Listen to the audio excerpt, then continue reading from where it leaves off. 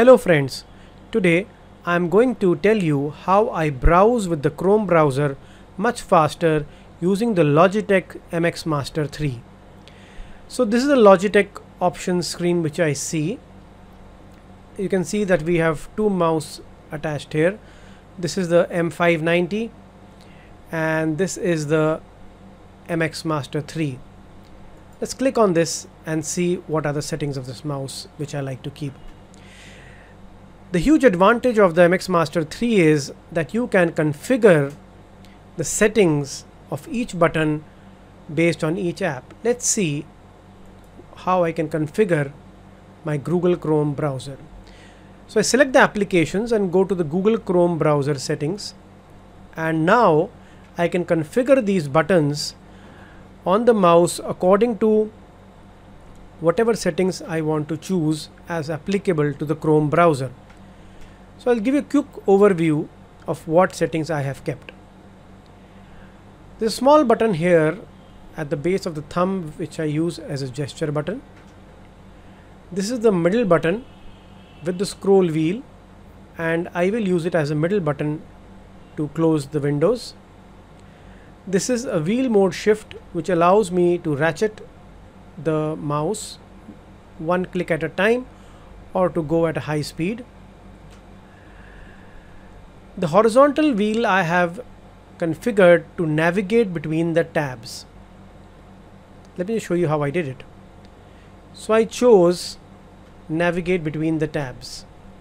Many people like to keep it for forward, back or volume up and down, but I like to keep it for navigate between the tabs and not exactly for horizontal scrolling, because most of the websites are now responsive and they tend to fit in the same screen size.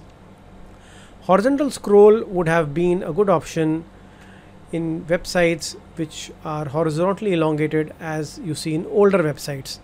But for newer websites which have a responsive design, this is not of much use.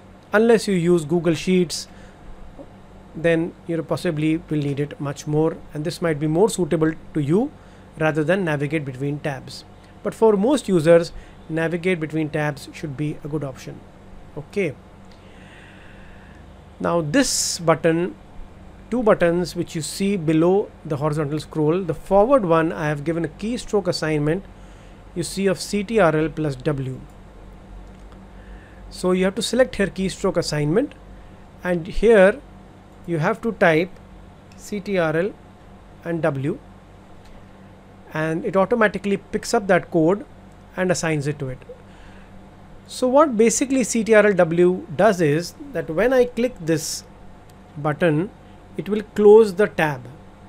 So it is very useful if you use multiple tabs, because the horizontal scroll will allow you to navigate between the tabs, while this button will allow you to close the tabs without going to the cross icon on the top right every time with the tab.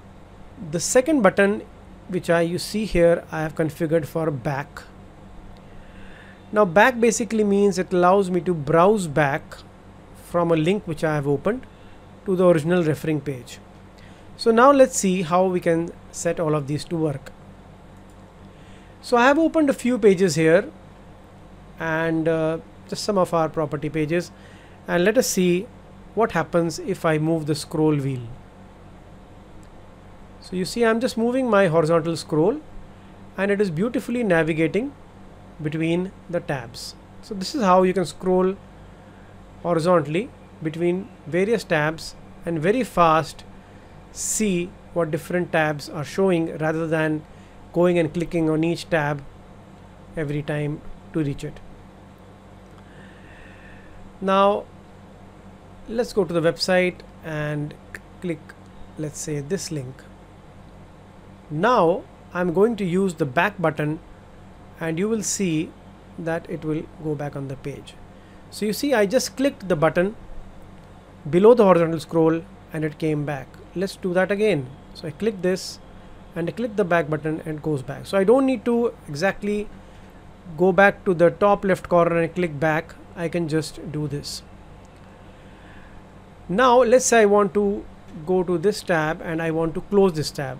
Again I press the button below the horizontal scroll and you see the tab is closed. Let me close this another tab just by clicking that button. So you see, we don't have to go to each tab and click the cross here.